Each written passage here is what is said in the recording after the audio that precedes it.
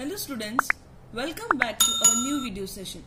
Today we are starting our new chapter, Chapter 12, Measurement of Weight.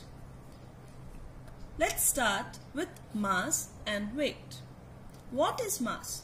The quantity of matter in an object is called its mass. As you all know, in our daily life, we use the word weight instead of mass. Thus, the weight of an object tells us how much of an object is there or how much heavy an object is.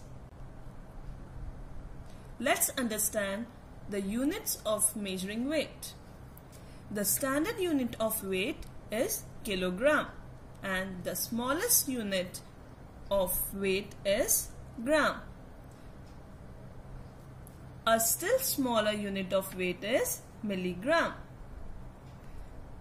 As we denote kilogram by kg, gram by g and milligram by mg. We use the unit milligram means mg to measure very small quantities of things like medicine, gold, etc. We use the unit gram means g to measure light weights such as 1 or 2 apples, a book, etc. We use the unit kilogram means kg to measure heavy weights such as a man, a bag of wheat or sugar, etc. The relation between kilogram and gram is 1 kg equals to 1000 grams. Let's understand the device to measure weight. The most commonly used device to measure weight is a physical balance. A balance has 2 pans.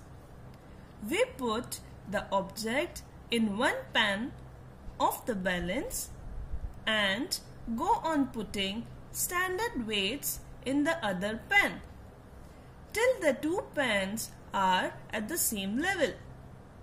The total measure of these weights gives the actual weight of the object.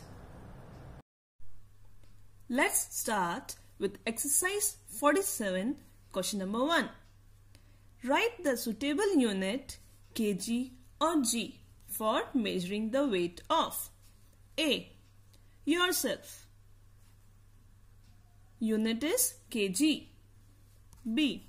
A tomato. Unit is g. C. A pumpkin. Measuring the weight of pumpkin in kg. D. Your maths book. We measure maths book weight in gram, g. E. Your school bag. We measure the weight of your school bag in kg. F. A loaf of bread. We measure the weight of a loaf of bread in g. G. A cricket ball. We measure the weight of a cricket ball in g. H. A chocolate bar. We measure the weight of a chocolate bar in g. Gram. Question number 2. Estimate for which of the following you need a bigger bag to carry. A. 1 kg potatoes or 1 kg potato chips. So we need a bigger bag for 1 kg potato chips.